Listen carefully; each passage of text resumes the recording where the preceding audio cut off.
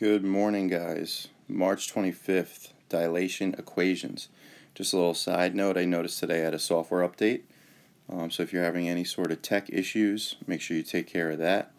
It'll make everything a little bit easier to sync through OneNote. Alright, so first to do now, hopefully you already took a look. But in the diagram of triangle ADC below, EB is parallel to DC. AE is 9, ED is 5, and AB is 9.2. What is the length of AC to the nearest tenth? Alright, so AC is that whole side length. Now you probably went into setting up a proportion, but let's think about Y first. They said the corresponding sides, EB and DC, are parallel. Very important to today's lesson. Alright, they say parallel. We're thinking, okay, a dilation took place.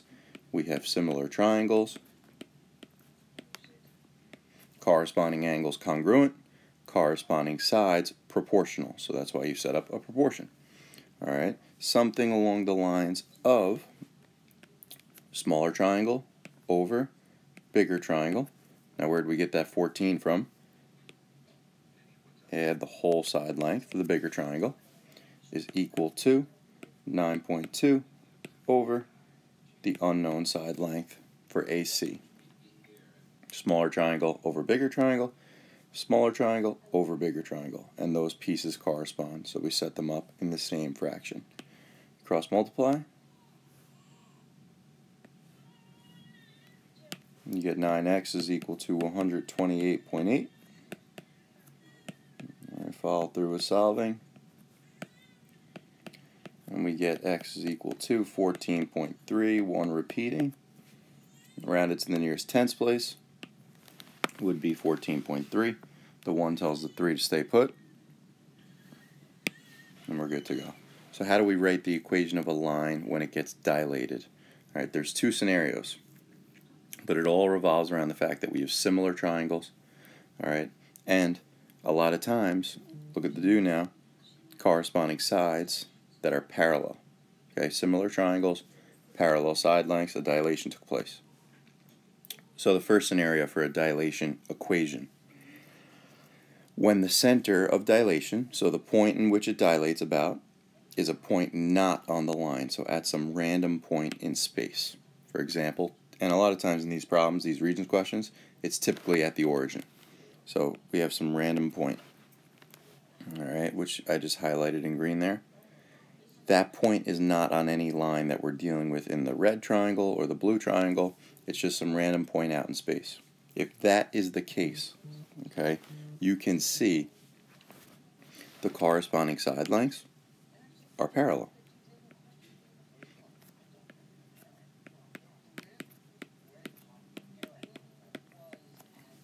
Okay, parallel lines, which means that these lines that correspond to each other have the same slope, all right, and a different y-intercept. So if I extended two of the corresponding lines, like this blue line here, right, hits the y-axis. I extend the red line here, right, hits the y-axis. They hit the y-axis in a different spot essentially. So yeah, different y-intercept.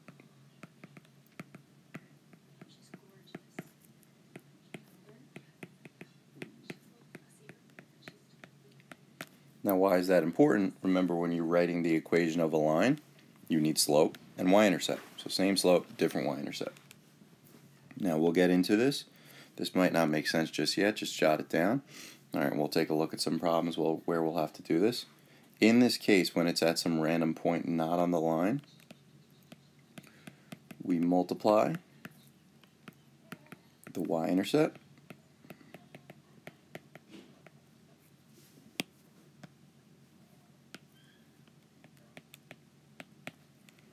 we multiply the y-intercept by the scale factor.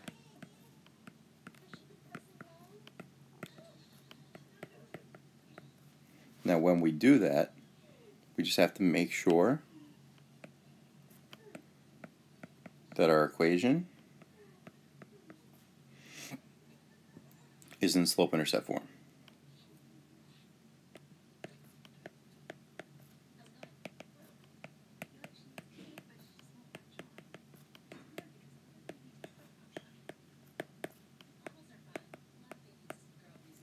which of course is y equals mx plus b. Why is that important? Because then we can see our y-intercept. We could see our slope. We could see our y-intercept. All right. But the big idea here, guys, a dilation takes place. We're dealing with parallel side lengths. All right, parallel side lengths. So, for example, this red side length here is parallel to that blue side length there. All right. So that's one scenario. Once again, this is when it's at some random point that's not on the line. Okay. Next, the second scenario. The dilation when the center of dilation is a point on the line. So you can see this diagram here. Okay, the center of dilation is O. All right, and that's a point on the line we're dealing with. If that's the case, everything just kind of expands from that point. All right, but it expands along the path of that line and just keeps going on and on and on forever, but along on the same line. Same thing in the other direction. It just keeps moving. All right, everything, all these points just kind of expand, all right, on the exact same path. All right, so it ends up being the exact same line. All right, there's no change in y-intercept. There's no change in slope. It's literally the exact same line, the exact same equation. All right, so if this is the scenario, once again, this is when it's on the line. The center of dilation is on the line. That means we have same slope.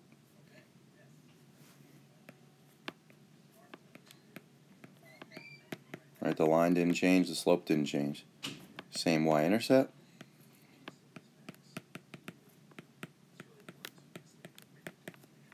All right, same equation, that means. Same line. Everything's the same.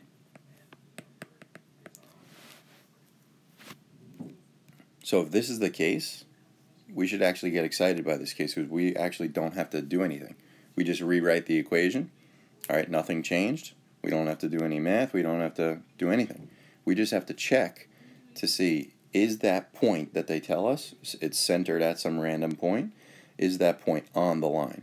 If we see it's a point on the line, we're essentially done. We just rewrite the equation. We just have to understand why. Okay, it's a point on the line, so it just expands from that point. Everything stays along the same path. All right, nothing changes. So let's take a look at this Explorer. We're going to go through this kind of quickly, but line N is represented by the equation 3x plus 4y equals 20. Use GeoGebra to graph it. Copy the graph below. Okay, so let's take a look. 3x plus 4y equals 20.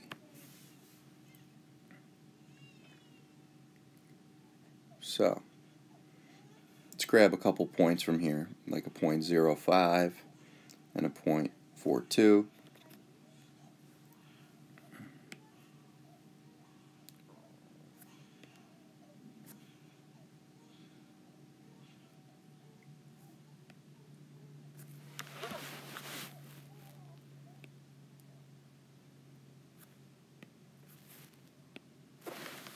Alright, so this is the equation for this line.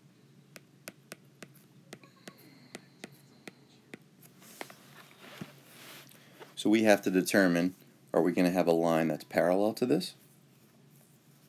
That'll have the same slope and a different y-intercept. For example, this is just freehand. If it was something like, is a line going to end up something like this? Alright, I know that could look a lot more parallel. Alright, or is the line going to stay exactly the same? The equation stays the same, everything stays the same. Here's what we check for, ready? Determine and state the equation of line P, the image of line N, the one we just graphed, after a dilation of scale factor 1/3, centered at the point 42. So let's lock in on the fact that they said it's centered at the point 42. Well, guys, the point 42 in this case is on the line. Okay, so if I check 1, 2, 3, 4, 1, 2, it's that point right there. If that's the case, once again, this line will just expand Okay, it'll move. It just keeps going in the same direction. Same direction. The line doesn't change. Okay, same slope, same y-intercept, same everything. You can just copy the equation as they gave it to you. Okay, so determine and state the equation. It's the exact same thing.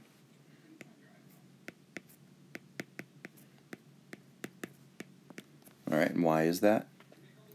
Because the center of dilation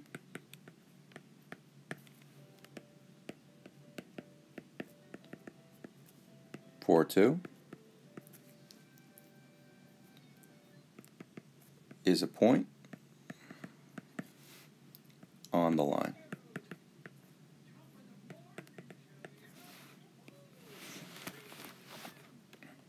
Alright.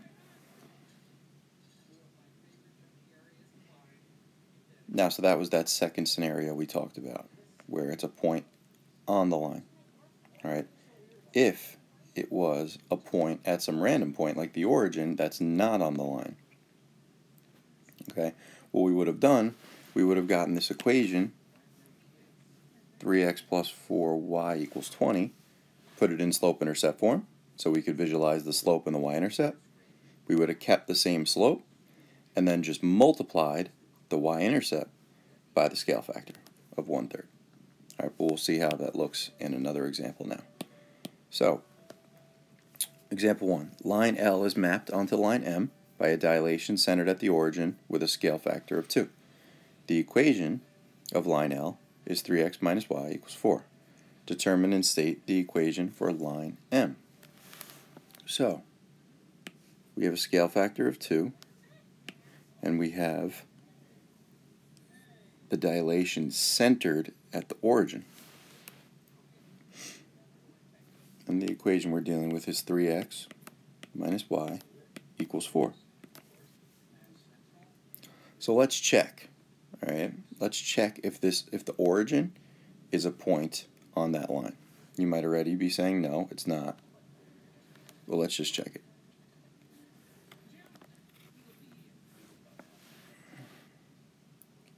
Three x minus y equals 4.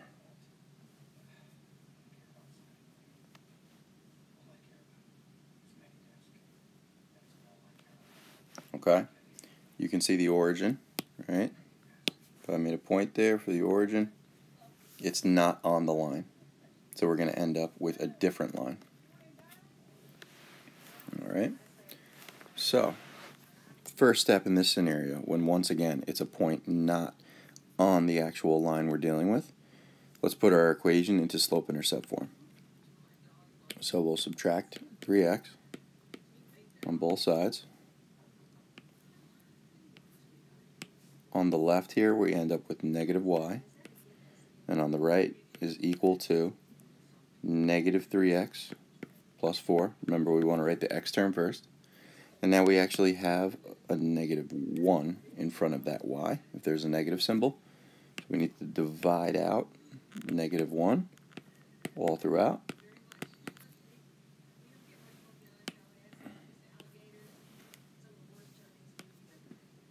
So we end up with y is equal to 3x minus 4. Okay? So you can see right now your slope is equal to 3.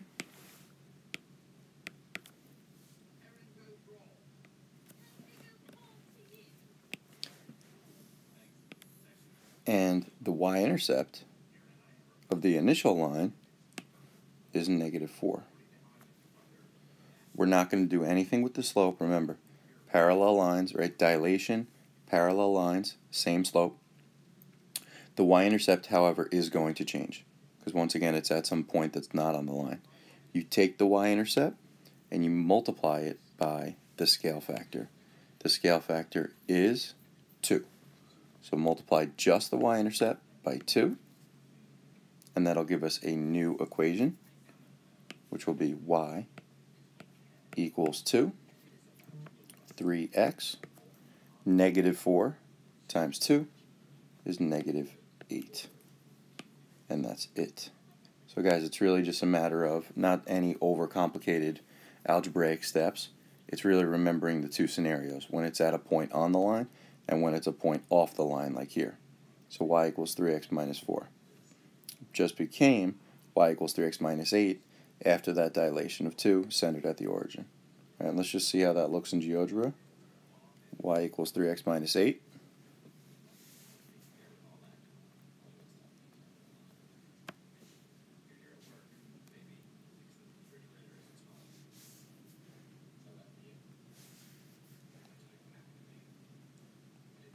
Alright, you can see we're dealing with parallel lines. Right? Different y-intercept, same slope. Alright, so it makes sense. Once again, a dilation occurred. I can't say it enough. Alright, you're probably getting sick of hearing it, but dilations, parallel lines, same slope. Okay? Now example 2. Line y equals 3x minus 1 is transformed by a dilation with a scale factor of 2, centered at 3, 8. The line's image is, well, you can see all your answer choices here have the same slope of 3. That makes sense because, once again, it's a dilation. We have to know what is the y-intercept. So first step, graph this line and see if that center here, see if that center point of 3, 8 is a point on the line.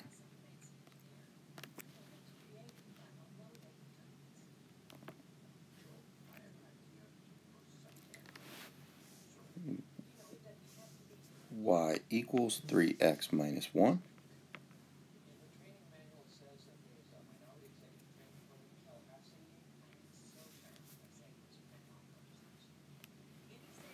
Alright.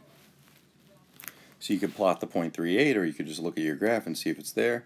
Put 3, 8. Alright, okay. So you can see the point is on the line. That means nothing changes. Okay? Look at your answer choices. Alright? It's the exact same thing. Y equals 3x minus 1. Choice 4. So if the center is a point on the line, nothing changes. Yes, this is an actual regions question. So you just have to remember the scenario. Usually when it's centered at an actual point other than the origin, usually it ends up being a point on the line, but go check it. And then usually when it's centered at the origin, it's some random point that's off the line. Okay? So nothing changes. If, alright, this is just if it was centered at the origin or some point off the line, we would have just taken that y-intercept there and multiplied it by 2, the scale factor, which would have ended up giving you choice 3, y equals 3x minus 2. But that's just a scenario, alright, for a different time. Alright, one more, and then you'll try the rest on your own. Alright, the line y equals 2x minus 4 is dilated by a scale factor of 3 over 2, centered at the origin. Okay, so remember, centered at the origin, probably not on the line, but we'll check it. Which equation represents the image of the line after the dilation? Okay, so y equals 2x minus 4. Let's graph it.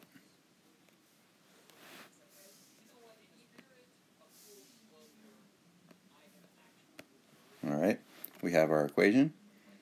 Graph now. So centered at, it wasn't centered at some random point, it's centered at the origin.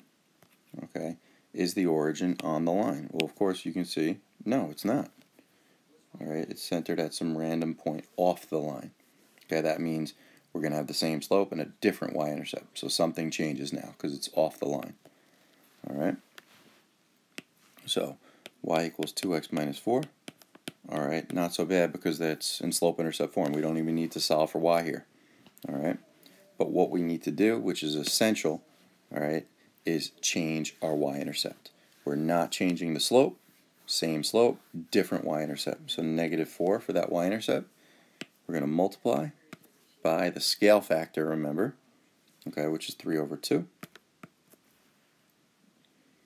Alright, so our new equation is going to be y equals same slope, 2x, negative 4 times 3 over 2 will be negative 6. Choice 2.